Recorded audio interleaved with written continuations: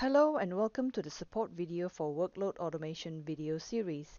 In this video, I will demonstrate how to find the user who ordered or forced the job into the Control-M Enterprise Manager GUI.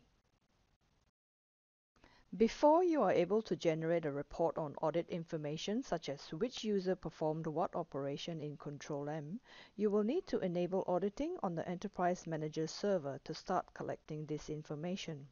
Therefore, the prerequisite for capturing audit information is to enable auditing via the Control-M Configuration Manager by selecting the Audit and Annotation checkbox under System Parameters. To find out a user who forced to order the job, you can then use the Control-M reports functions to check this. Firstly, I will show that auditing is enabled in the Control-M Configuration Manager.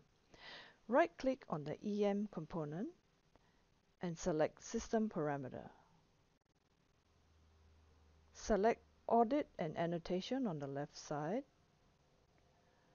You will see that I have checked both boxes Enable Audit and Enable Annotation.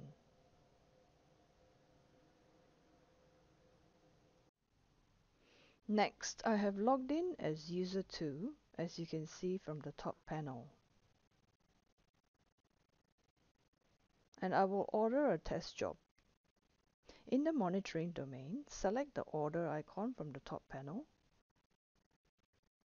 Select the folder and select the job that you would like to order. Test DB job in this example. Click on Order.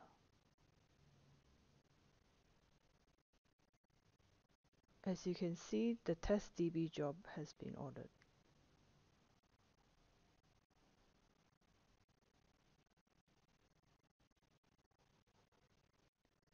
Next, launch Control-M reports as the admin EM user. Select Report on the left-hand top corner and choose Add New Report. A report template screen will appear on the right-hand side. Under the active template, select Audit Report and select Add at the bottom. Under the Filters tab is where you select the time range, audit type, and audit operation to report on. Select Active Network for audit type. Select Order for audit operation. Under the Columns tab, select the columns that you would like to display in your report.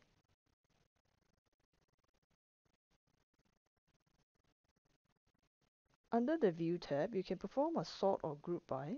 These are optional. Select Preview button on the bottom of the screen to expand the pane, then click Refresh to populate the report. You can see that the user details are shown.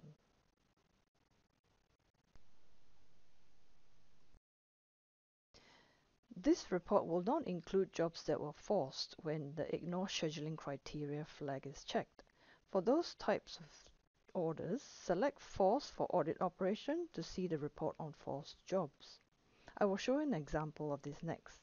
Log in as the User 2 account again, and this time order a job with the Ignore Scheduling Criteria checkbox checked.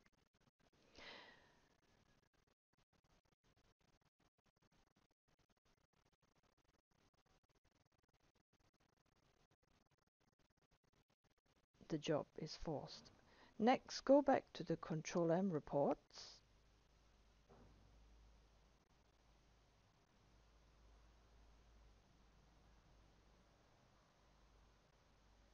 Generate the report and this time select Force under Audit Operation.